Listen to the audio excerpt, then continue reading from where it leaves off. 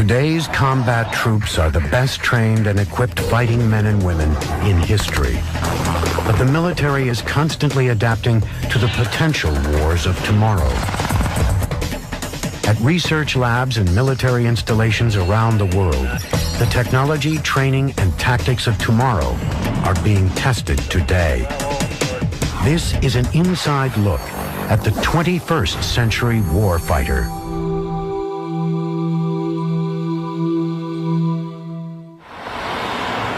At a remote base in southern Germany, this unit is on a 21st century mission to rescue hostages captured at a U.S. embassy. Get down, get down, get down, play more! Stay down, keep your head down.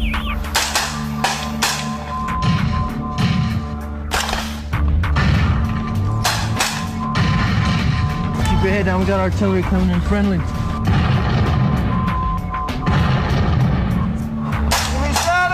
Heavens up! Move out! But this is no uncoordinated romp in the woods. Every step they take, every action, is monitored and recorded on a sophisticated electronic network. Firing laser beams and wearing transmitters and receivers, the soldiers relay every detail of their battlefield. We made it to the distraction point, you're safe. Fool. In a small tent crammed with the latest computer technology, the troops' trainers record every move, analyze every shot fired. This right here is a personal detection device. This is basically the main component of this system. It has laser sensors right here that pick up laser beams that are fired by this right here, which is the small arms transmitter. Basically, when he pulls the trigger, a laser beam comes out the end. When the mission is over, the participants are graded on their exercise more accurately than ever before in what they call an after-action review. You saw he engaged him. Another successful engagement. And you can see by the X's on each of the icons that all three of the target kits have been successfully engaged. The stakes here are very high. They learn what they did right and wrong. Some were shot and killed. Soldier down! Others critically wounded.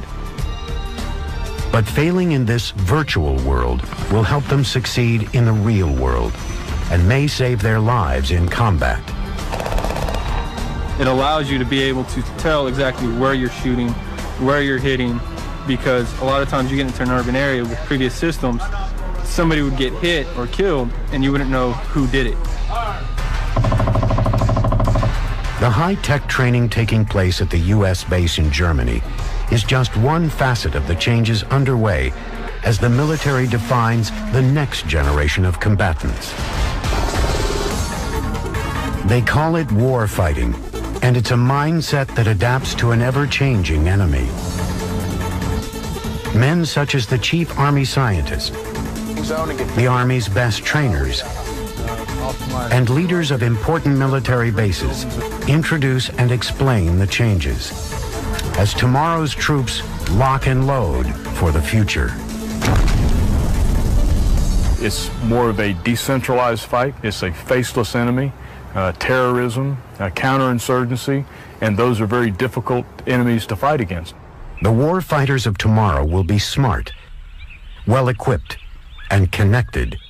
It really is a force that is very high-tech in its capabilities, and all those capabilities will be embedded not only in platforms, but in the individual soldier. The 21st century warfighter will not only have technology at his disposal, it will also be part of his gear and his uniform. As in Land Warrior, the U.S. Army's integrated soldier system. It starts with a Kevlar helmet, equipped with a wireless antenna and a video display. On the shoulder is a GPS transponder. Attached to the rifle is a camera system for day and night vision. Also, there is a computer mouse by the trigger to allow for differing views of the video display. Instead of exposing your whole body to engage a target, you can now take your arms out and keep the rest of your body hidden and look through your daylight video sight camera through your helmet mount display to see what's out there in that room. Land Warrior operates on its own battle net. A soldier is able to send and receive messages and images via a wireless computer hookup to any and all squad members. This allows every member to see exactly what the others are seeing.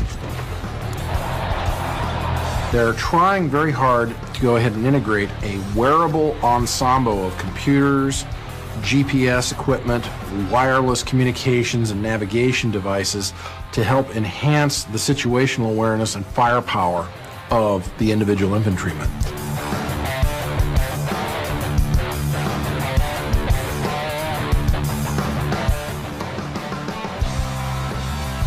To reach these goals, the armed forces have reorganized their infrastructure, upgrading critical training centers to go with the new technology.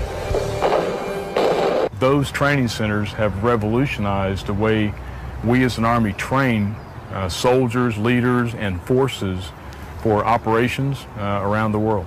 It really is a different way of thinking about how you conduct the fight from the way we've done it in the past. This revolution includes a new battle space, virtual reality.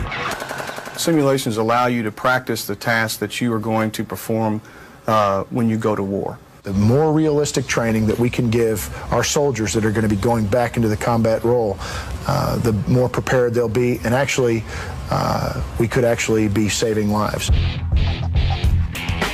One of the most advanced simulations is the Firearms Training System, FATS for short. Using a combination of lasers, video, and computers, FATS gives soldiers cutting-edge training on a wide array of weapons, from small arms to convoy gunnery. These virtual weapons are not only good training, they're also extremely cost-effective. The realism afforded by 21st century simulations offers all the benefits of shooting live ammo and training without the high cost per round. It may look like a video game, but these games can mean the difference between life and death. Games are pretty powerful training medium. That is something that we're starting to pioneer on behalf of the Army.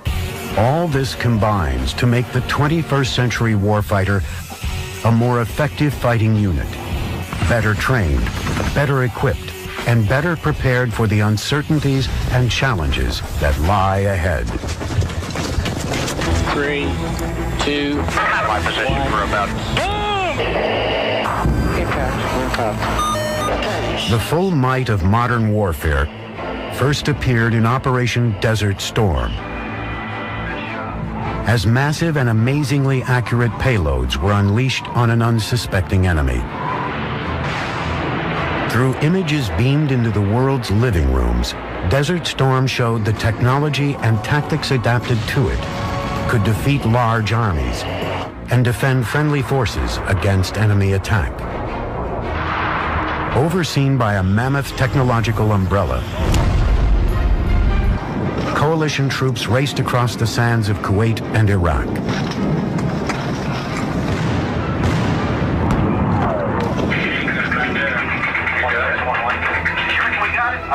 Operation Desert Storm became a proving ground for new armaments.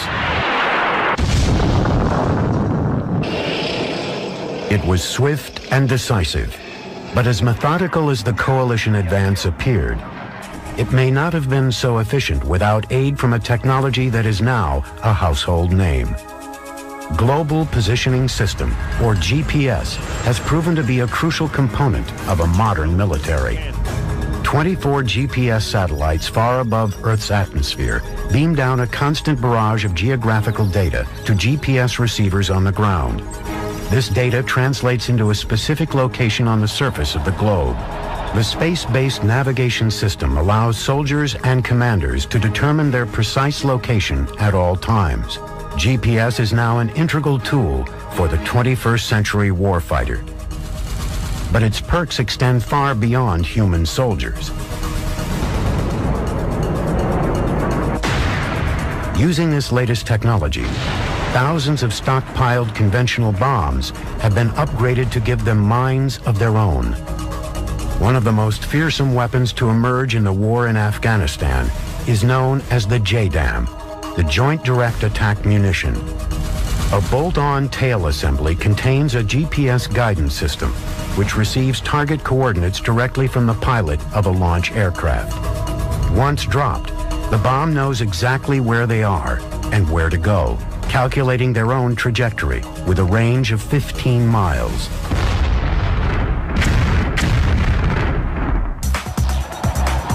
But no technology has yet been devised that can eliminate the need for the warfighter on the ground, the warrior in harm's way. Throughout time, a series of questions have repeatedly bedeviled troops in the fog of war. Where am I? Where are my buddies? Where is the enemy? A great leap forward in providing these answers came with a new system known as Blue Force Tracking. Working through a computer system known as the Tactical Internet, satellite communications successfully maintain Blue Force awareness. Data flows from individual users through satellite comlinks to data fusion centers and back, and via satellite to all commanders on the network. It is a digital view of the troops. This system provides those answers across the battlefront spectrum, to grunts on the ground, to their immediate commanders, and even up the chain to generals and the Pentagon itself. Using the latest up-to-date data available, it can be started at the very beginning stages in the planning of an operation. Sir, your mission data is loaded and your graphics is up. Well, thanks, Warden. Oh. Sergeant Finn, let me show you where I need you to recon. Cool, sir. I need you to push out some OPs to cover our flank. It gives commanders near real-time information on what is happening on the front line. While Blue Force uses GPS satellites and high technology to quickly and efficiently distribute vital information, much of that data must also be gathered in the first place. Where, for example, is the enemy?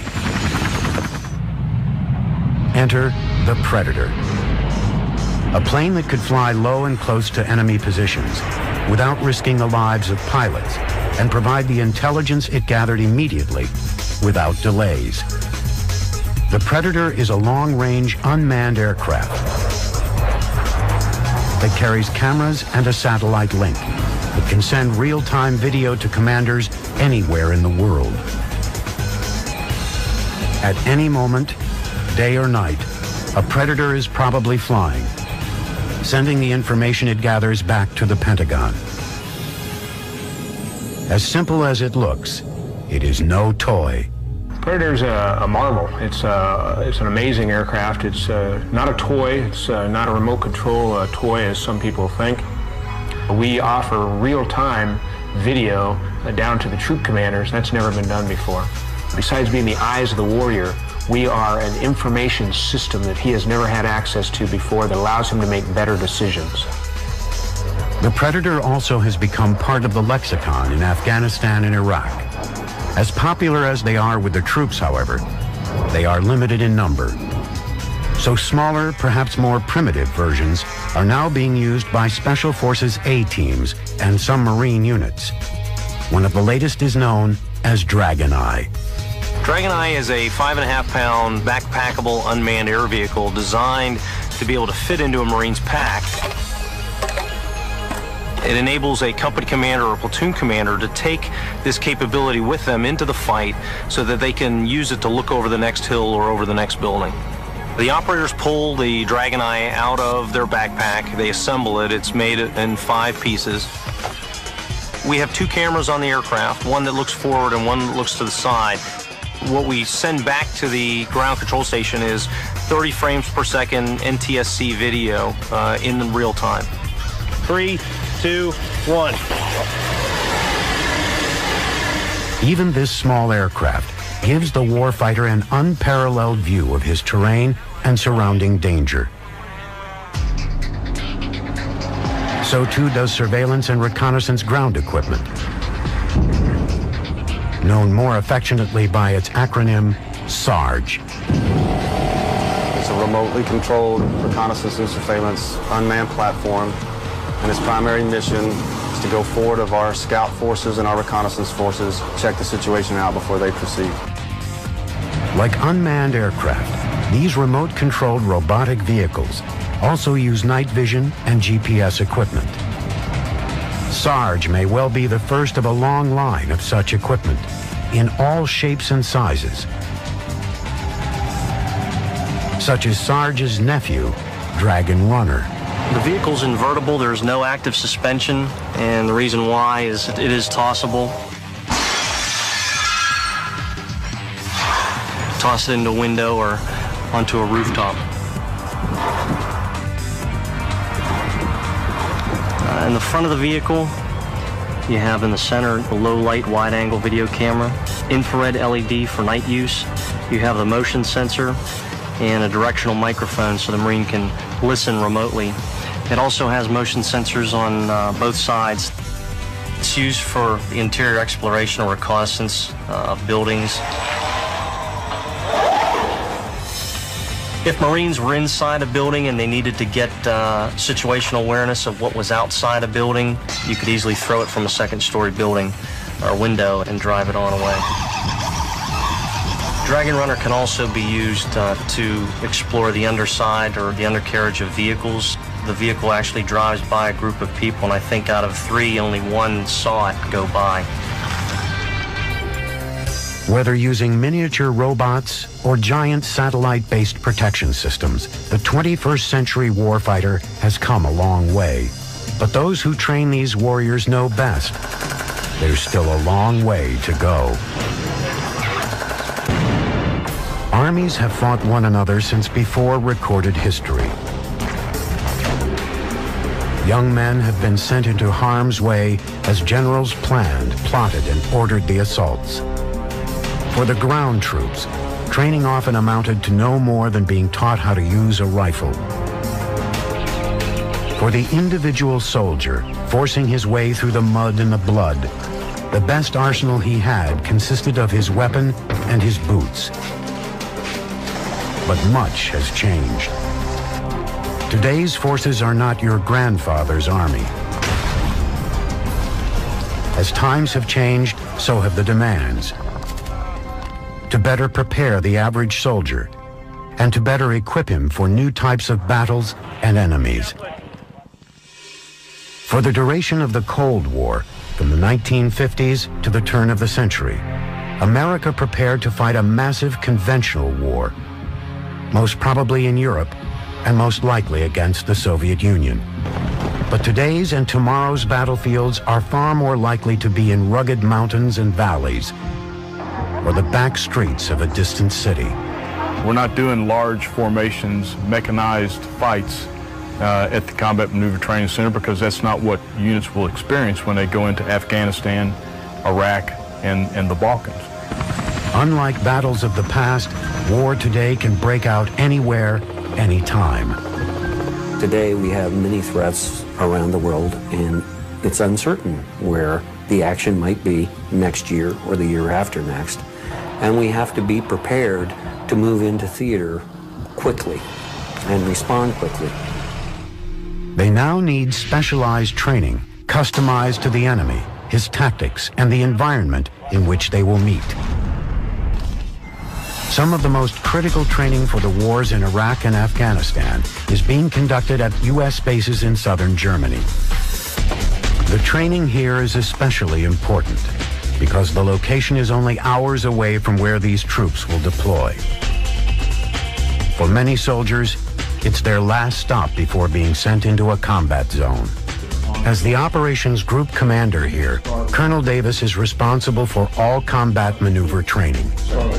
As we look into Afghanistan and Iraq, obviously the threats are different. We obviously replicate the insurgent activity that is present in the theater.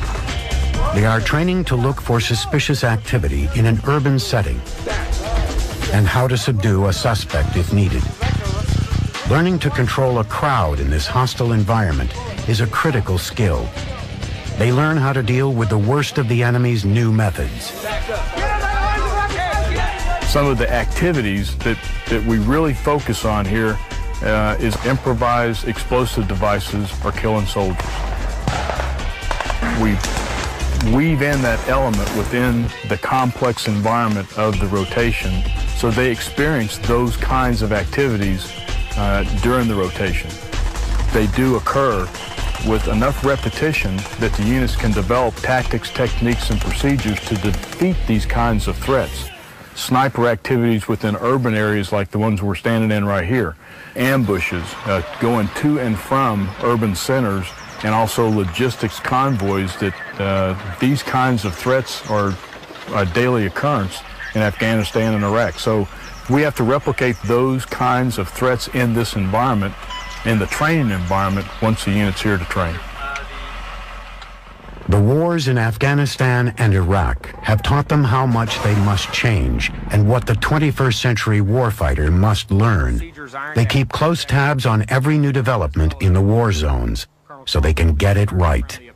We sent our planners to Afghanistan into the area that they're going to operate so we could get with the units that are down there now, see what right looks like, and then we go through a process of exercise design, exercise development, script writers that provide the orders and those types of things that really provide the structure of the rotation.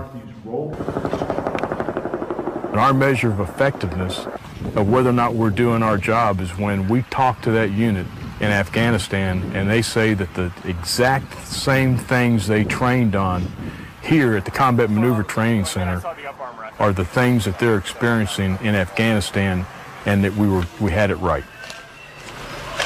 The new warfighters have a long list of training tools, from traditional firing lines to new computerized simulators that put them virtually in the center of the action they will later face. More and more bases in the Army are being utilized, some with unusual benefits. In the wilds of Wyoming, Camp Guernsey offers mirror images of distant hot spots. Training space is at a premium, and one of the things that customers come to Camp Guernsey for is the terrain that we offer. We replicate Afghanistan, northern Iraq, Bosnia. We have a lot of diverse terrain, and customers come here because of that. We've got the simulations building that offers a lot of the latest technologies in simulations for individual weapons training. We've got the modified record of fire range, which is a computerized pop-up target range for individual weapon qualification. We've got the convoy live fire range that we've recently installed. One of the things we're working on for the future is a MOUT site, military operations in urban terrain. It's basically a town that soldiers can go in and train in urban combat, because that is one of the most dangerous and complex training or real-world situations that a soldier has to go through.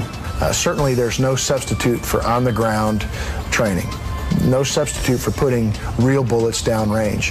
However, the more effective that training can be, the more effective those rounds can be going downrange, the better the soldiers are going to be prepared. Now, how they can accomplish that is by utilizing a virtual training environment. The horizons of this virtual world stretch from small arms ranges. Weapon 3, 47 rounds fired, 9 hits, 4 kills.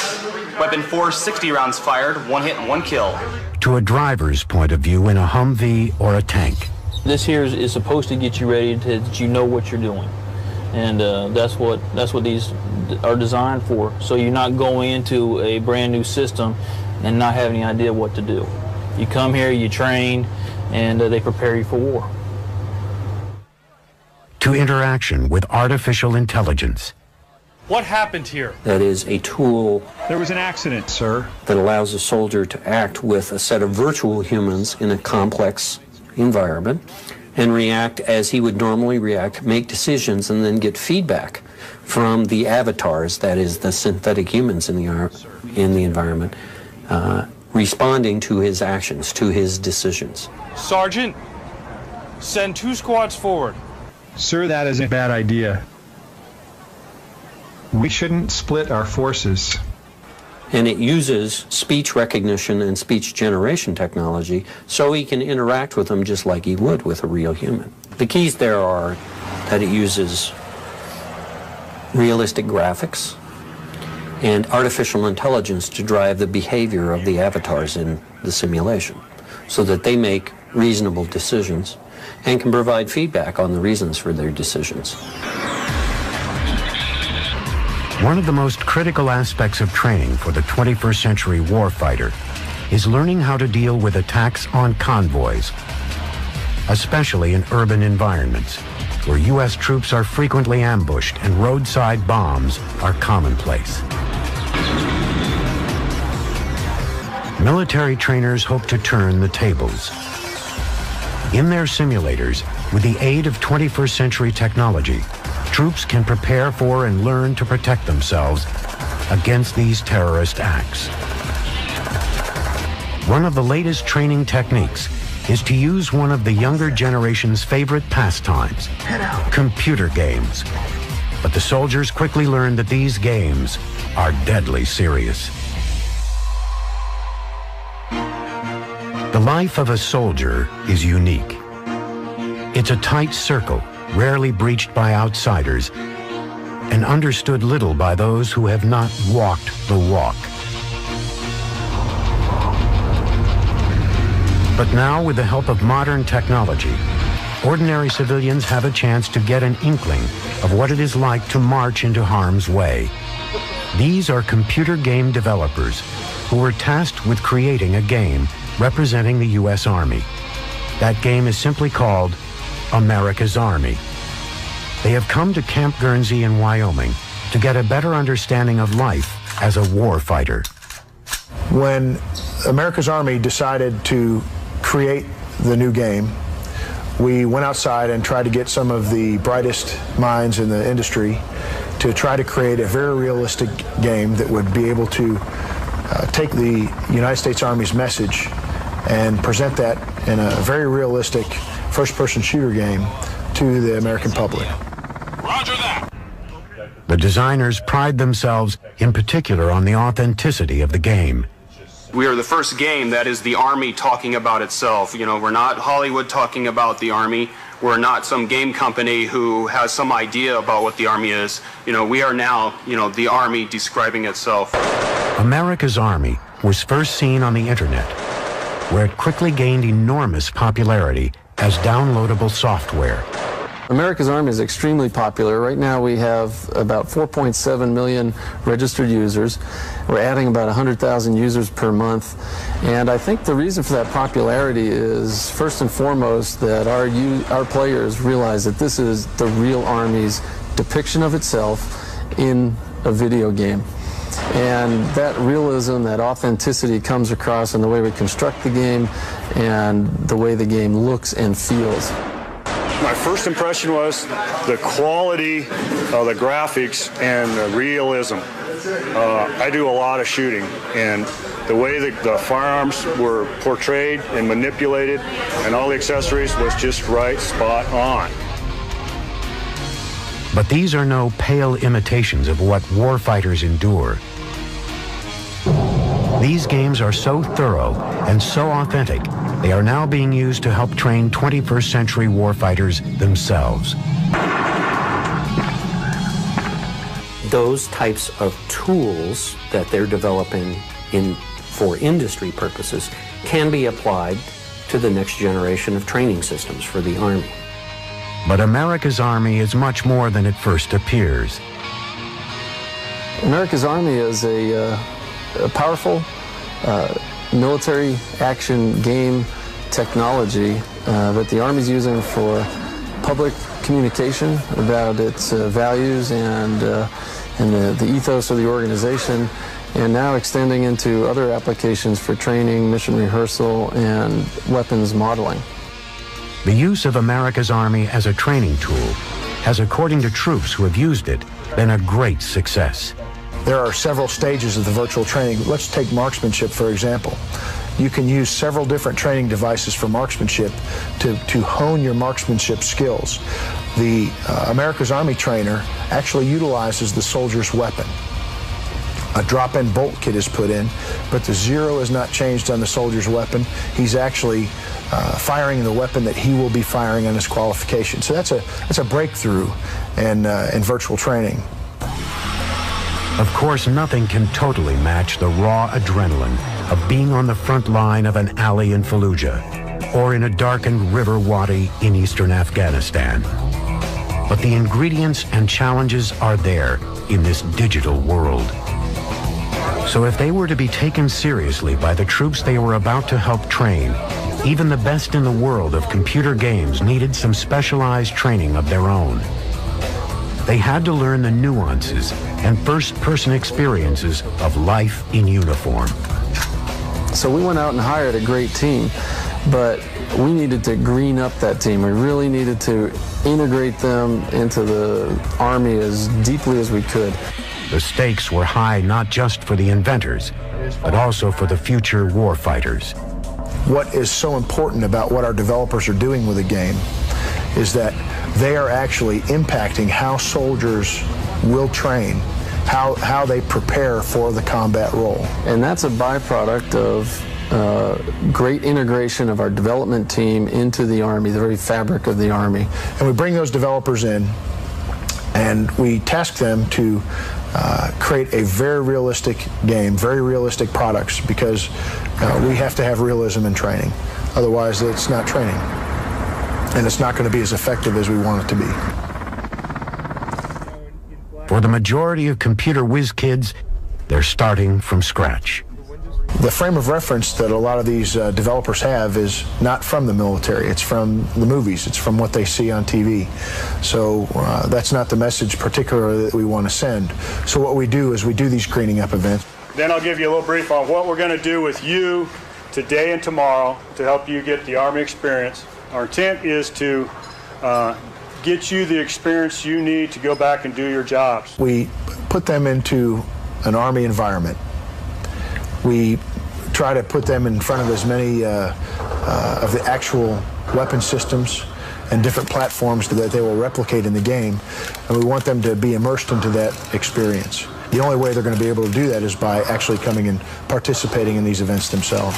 That rifle right in the crook of your shoulder, with that post right in the center of the target. Okay, go ahead and put it in. Okay, now you're locked and loaded. All right, I don't need to charge.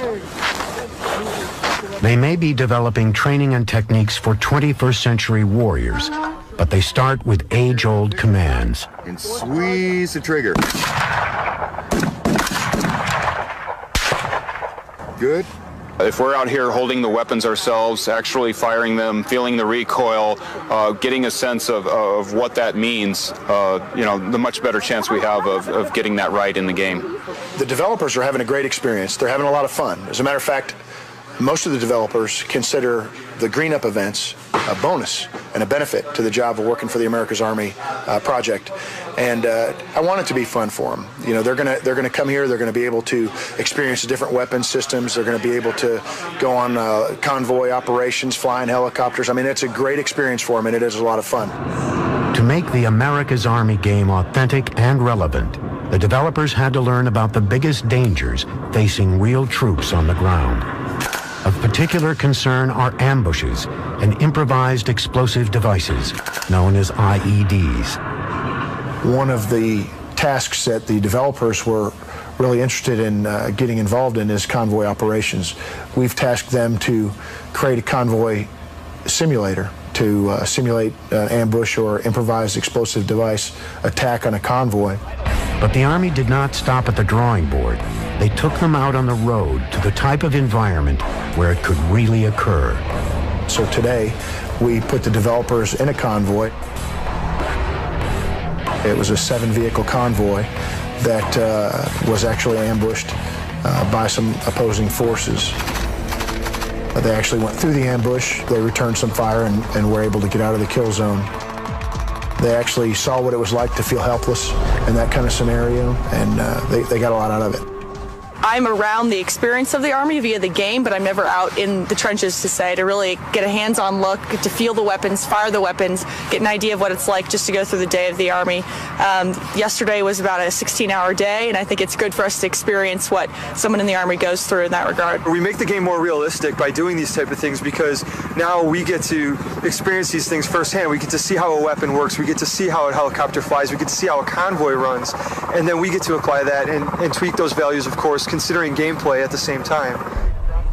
These enthusiastic young inventors are exploring new frontiers.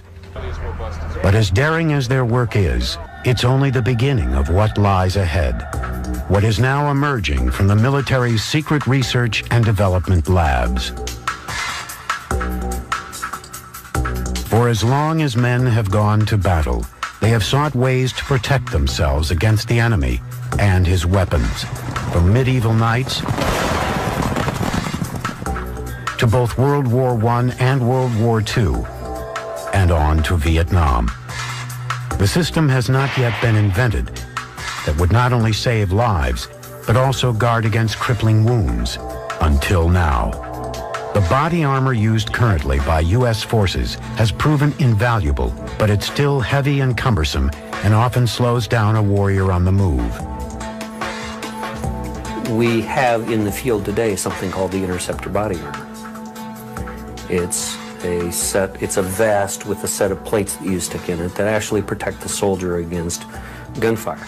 And there are many examples of soldiers' lives being saved from bullets and fragments due to the presence of that body armor. But a new type of armor is on the drawing boards for the 21st century warfighter. Working at the Massachusetts Institute of Technology, scientists are using a new frontier known as nanotechnology to create new lightweight body armor. We have the folks at MIT in the Institute for Soldier Nanotechnology who are exploring new types of materials, designing them from the ground up. So you'd take something that'd be normally as flexible as this coat, and if it was struck by a bullet, would instantly become as hard as armor and deflect a fragment. But the research doesn't stop here. Well, the Army's really put a good challenge out, and it's to protect the individual dismounted infantry soldier, and to protect from ballistic, chemical, biological, to enhance his survivability. To do that, scientists are developing an entire battle suit that not only protects the soldier, but can also detect and diagnose injuries and then apply life-saving measures automatically. As hopeful as it all sounds, however, it could be years before such protection makes it out of the research lab. Nonetheless, research continues on this front, and a multitude of other projects. At Auburn University in Alabama, scientists have been working for several years on developing what they call a smart bullet. Are so thorough and so authentic, they are now being used to help train 21st century warfighters themselves. Those types of tools that they're developing for industry purposes can be applied to the next generation of training systems for the Army. But America's Army is much more than it first appears. America's Army is a powerful military action game technology that the Army's using for public communication about its values and the ethos of the organization, and now extending into other applications for training, mission rehearsal, and weapons modeling. The use of America's Army as a training tool has, according to troops who have used it, been a great success. There are several stages of the virtual training. Let's take marksmanship, for example. you can use several different training devices for marksmanship to hone your marksmanship skills. The America's Army trainer actually utilizes the soldier's weapon. A drop-in bolt kit is put in, but the zero is not changed on the soldier's weapon. He's actually firing the weapon that he will be firing on his qualification. So that's a breakthrough in virtual training. Of course, nothing can totally match the raw adrenaline of being on the front line of an alley in Fallujah or in a darkened river wadi in eastern Afghanistan. But the ingredients and challenges are there in this digital world. So if they were to be taken seriously by the troops they were about to help train, even the best in the world of computer games needed some specialized training of their own. They had to learn the nuances and first-person experiences of life in uniform. So we went out and hired a great team, but we needed to green up that team. We really needed to integrate them into the Army as deeply as we could. The stakes were high not just for the inventors, but also for the future warfighters. What is so important about what our developers are doing with the game is that they are actually impacting how soldiers will train, how they prepare for the combat role. And that's a byproduct of great integration of our development team into the Army, the very fabric of the Army. And we bring those developers in and we task them to create a very realistic game, very realistic products, because we have to have realism in training. Otherwise, it's not training.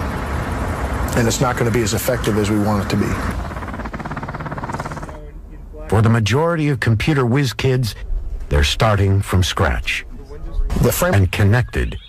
It really is a force that is very high-tech in its capabilities, and all those capabilities will be embedded not only in platforms, but in the individual soldier.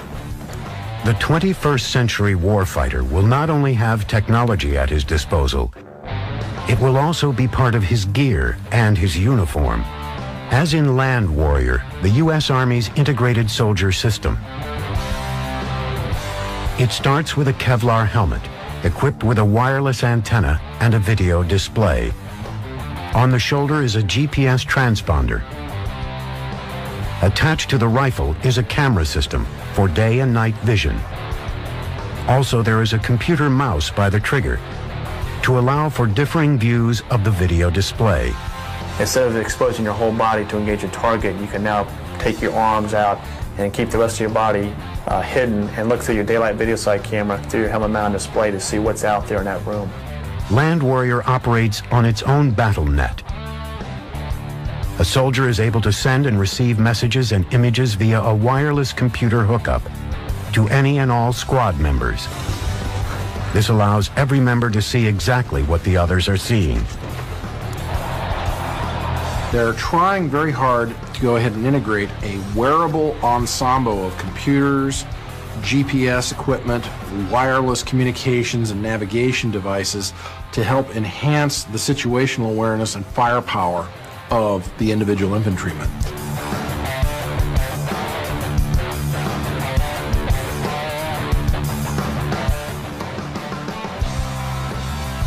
To reach these goals, the armed forces have reorganized their infrastructure, upgrading critical training centers to go with the new technology.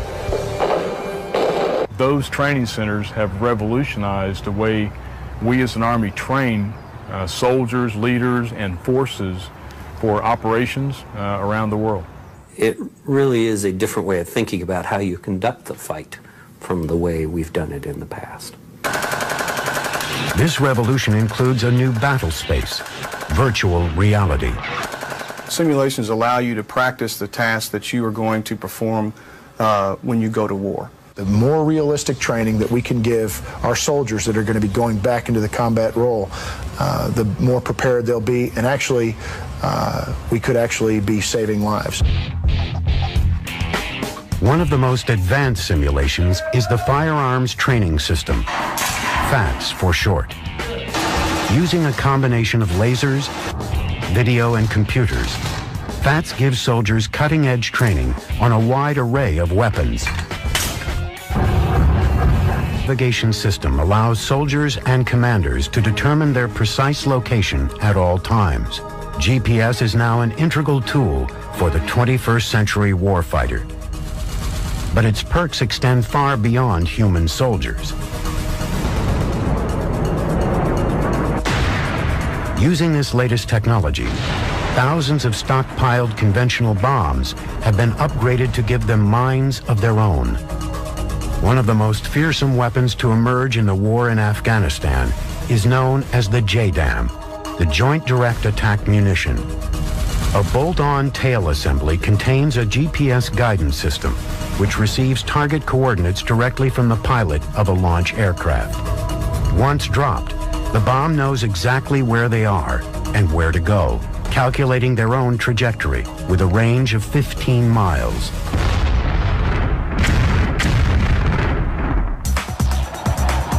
But no technology has yet been devised that can eliminate the need for the warfighter on the ground, the warrior in harm's way.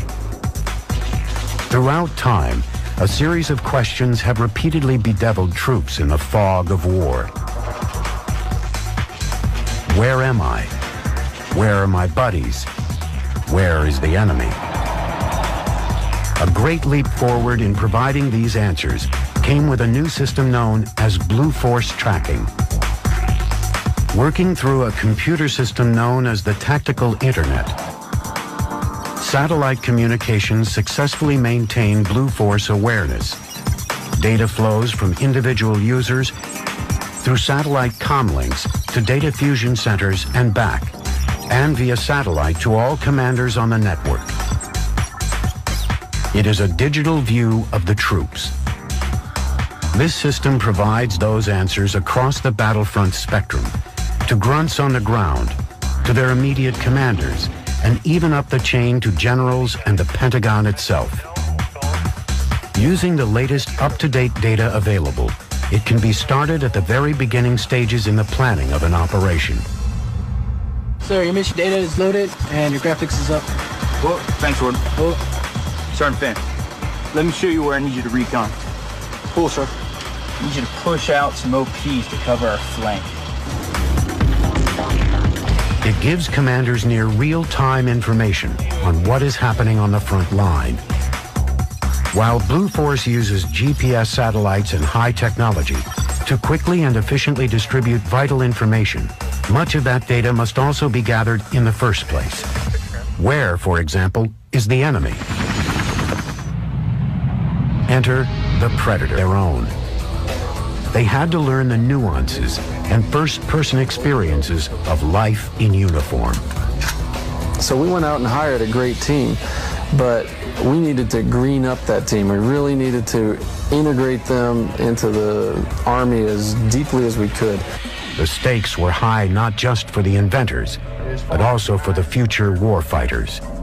What is so important about what our developers are doing with the game is that they are actually impacting how soldiers will train, how they prepare for the combat role. And that's a byproduct of great integration of our development team into the Army, the very fabric of the Army.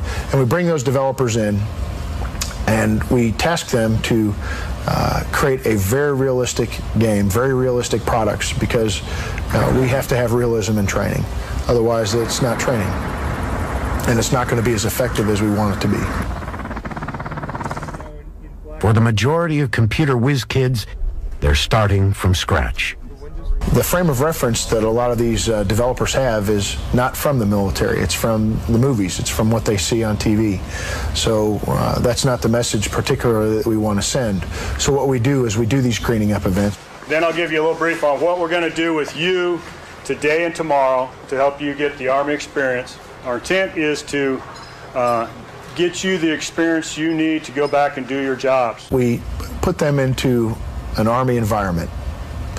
We try to put them in front of as many of the actual weapon systems and different platforms that they will replicate in the game, and we want them to be immersed into that experience. The only way they're going to be able to do that is by actually coming and participating in these events themselves. That rifle right in the crook of your shoulder, with that post right in the center of the target. Okay, go ahead and put it in. Okay, now you're locked and loaded. All right, I don't need to charge. They may be developing training and techniques for 21st century warriors, but they start with age-old commands. And squeeze the trigger. Good. If we're out here holding the weapons ourselves, actually firing them, feeling the recoil, getting a sense of what that means, you know, the much better chance we have of getting that right in the game.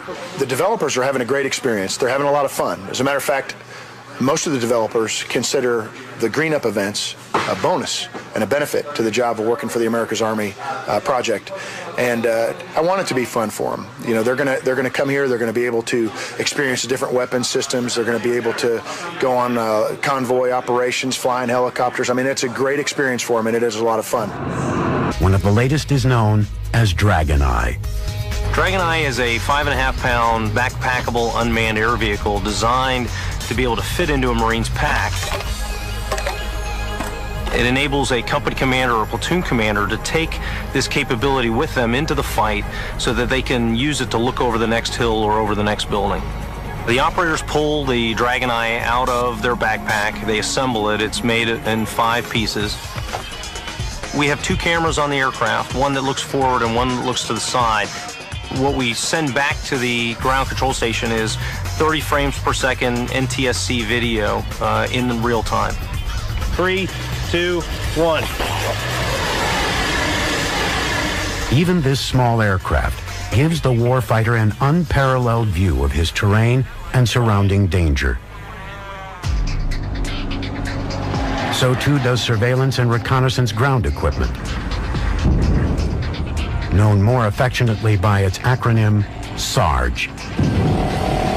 It's a remotely controlled reconnaissance and surveillance unmanned platform, and its primary mission is to go forward of our scout forces and our reconnaissance forces, check the situation out before they proceed. Like unmanned aircraft, these remote-controlled robotic vehicles also use night vision and GPS equipment. SARG may well be the first of a long line of such equipment in all shapes and sizes, such as SARG's nephew, Dragon Runner. The vehicle's invertible, there's no active suspension, and the reason why is it is tossable. Toss it into a window or onto a rooftop. In the front of the vehicle, you have in the center a low light wide angle video camera, infrared LED for night use. You have the motion sensor and a directional microphone so the Marine can listen remotely. It also has motion sensors on both sides. It's used for the interior exploration or reconnaissance of buildings. If Marines were inside a building and they needed to get situational awareness of what was outside a building, you could easily throw it from a second-story building or window and drive it on away. Dragon Runner can also be used to explore the underside or the undercarriage of vehicles. The vehicle actually drives by a group of people, and I think out of 3, only 1 saw it go by. Whether using miniature robots or giant satellite-based protection systems, the 21st century warfighter has come a long way. But those who train these warriors know best. Their most advanced simulations is the Firearms Training System, FATS for short. Using a combination of lasers, video, and computers, FATS gives soldiers cutting-edge training on a wide array of weapons, from small arms to convoy gunnery. These virtual weapons are not only good training, they're also extremely cost-effective. The realism afforded by 21st century simulations offers all the benefits of shooting live ammo in training without the high cost per round. It may look like a video game, but these games can mean the difference between life and death. Games are pretty powerful training medium. That is something that we're starting to pioneer on behalf of the Army. All this combines to make the 21st century warfighter a more effective fighting unit, better trained, better equipped, and better prepared for the uncertainties and challenges that lie ahead. 3, 2, My position for about... The full might of modern warfare first appeared in Operation Desert Storm, as massive and amazingly accurate payloads were unleashed on an unsuspecting enemy. Through images beamed into the world's living rooms, Desert Storm showed the technology and tactics adapted to it could defeat large armies and defend friendly forces against enemy attack. Overseen by a mammoth technological umbrella, coalition troops raced across the sands of Kuwait and Iraq.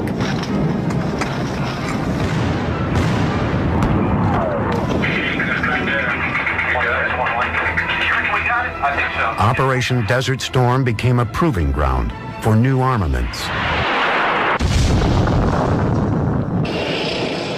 It was swift and decisive, but as methodical as the coalition advance appeared, it may not have been so efficient without aid from a technology that is now a household name. Global Positioning System, or GPS, has proven to be a crucial component of a modern military. 24 GPS satellites far above Earth's atmosphere beam down a constant barrage of geographical data to GPS receivers on the ground. This data translates into a specific location on the surface of the globe. The space-based navigation system allows soldiers and commanders to determine their precise location at all times. GPS is now an integral tool for the 21st century. Reconnaissance and surveillance unmanned platform, and its primary mission is to go forward of our scout forces and our reconnaissance forces, check the situation out before they proceed. Like unmanned aircraft, these remote-controlled robotic vehicles also use night vision and GPS equipment. Sarge may well be the first of a long line of such equipment in all shapes and sizes, such as Sarge's nephew, Dragon Runner. The vehicle's invertible, there's no active suspension, and the reason why is it is tossable. Toss it into a window or onto a rooftop. In the front of the vehicle, you have in the center a low-light, wide-angle video camera, infrared LED for night use. You have the motion sensor and a directional microphone so the Marine can listen remotely. It also has motion sensors on both sides. It's used for interior exploration or reconnaissance of buildings. If Marines were inside a building and they needed to get situational awareness of what was outside a building, you could easily throw it from a second-story building or window and drive it on away. Dragon Runner can also be used to explore the underside or the undercarriage of vehicles. The vehicle actually drives by a group of people, and I think out of 3, only 1 saw it go by. Whether using miniature robots or giant satellite-based protection systems, the 21st century warfighter has come a long way. But those who train these warriors know best. There's still a long way to go. Armies have fought one another since before recorded history. Young men have been sent into harm's way as generals planned, plotted, and ordered the assaults. For the ground troops, training often amounted to no more than being taught how to use a rifle. For the individual soldier, forcing his way through the mud and the blood, the best arsenal he had consisted of his weapon and his boots. But much has changed. Today's forces are not your grandfather's army. As times have changed, so have the demands. To better prepare the average soldier and to better equip him for new types of battles and enemies.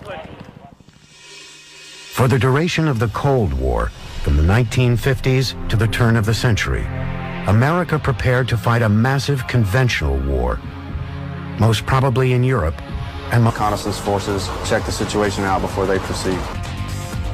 Like unmanned aircraft, these remote-controlled robotic vehicles also use night vision and GPS equipment. Sarge may well be the first of a long line of such equipment in all shapes and sizes, such as Sarge's nephew, Dragon Runner. The vehicle's invertible, there's no active suspension, and the reason why is it is tossable. Toss it into a window or onto a rooftop. In the front of the vehicle, you have in the center the low light wide angle video camera, infrared LED for night use. You have the motion sensor and a directional microphone so the Marine can listen remotely. It also has motion sensors on both sides. It's used for interior exploration or reconnaissance of buildings. If Marines were inside a building and they needed to get situational awareness of what was outside a building, you could easily throw it from a second-story building or window and drive it on away. Dragon Runner can also be used to explore the underside or the undercarriage of vehicles. The vehicle actually drives by a group of people, and I think out of 3, only 1 saw it go by. Whether using miniature robots or giant satellite-based protection systems, the 21st century warfighter has come a long way. But those who train these warriors know best. There's still a long way to go. Armies have fought one another since before recorded history. Young men have been sent into harm's way as generals planned, plotted, and ordered the assaults. For the ground troops, training often amounted to no more than being taught how to use a rifle. For the individual soldier, forcing his way through the mud and the blood, the best arsenal he had consisted of his weapon and his boots. But much has changed. Today's forces are not your grandfather's army. As times have changed, so have the demands. To better prepare the average soldier, and to better equip him for new types of battles and enemies. For the duration of the Cold War, from the 1950s to the turn of the century, America prepared to fight a massive conventional war, most probably in Europe, and most likely against the Soviet Union. But today's and tomorrow's battlefields are far more likely to be in rugged... And then we get to apply that and tweak those values, of course, considering gameplay at the same time. These enthusiastic young inventors are exploring new frontiers. But as daring as their work is, it's only the beginning of what lies ahead. What is now emerging from the military's secret research and development labs. For as long as men have gone to battle, they have sought ways to protect themselves against the enemy and his weapons, from medieval knights to both World War I and World War II, and on to Vietnam. The system has not yet been invented that would not only save lives, but also guard against crippling wounds, until now. The body armor used currently by U.S. forces has proven invaluable, but it's still heavy and cumbersome and often slows down a warrior on the move. We have in the field today something called the interceptor body armor. It's a vest with a set of plates that you stick in it that actually protect the soldier against gunfire.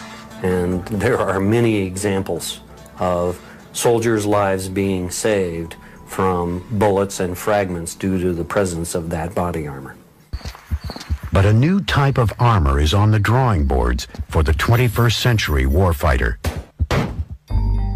Working at the Massachusetts Institute of Technology, scientists are using a new frontier known as nanotechnology to create new lightweight body armor. We have the folks at MIT in the Institute for Soldier Nanotechnology who are exploring new types of materials designing them from the ground up. So you'd take something that'd be normally as flexible as this coat, and if it was struck by a bullet, would instantly become as hard as armor and deflect a fragment. But the research doesn't stop here. Well, the Army's really put a good challenge out, and it's to protect the individual dismounted infantry soldier, and to protect from ballistic, chemical, biological, to enhance his survivability. To do that, scientists are developing an entire battle suit that not only protects the soldier, but can also detect and diagnose injuries and then apply life-saving measures automatically. As hopeful as it all sounds, however, it could be years before such protection makes it out of the research lab. Nonetheless, research continues on this front and a multitude of other projects. At Auburn University,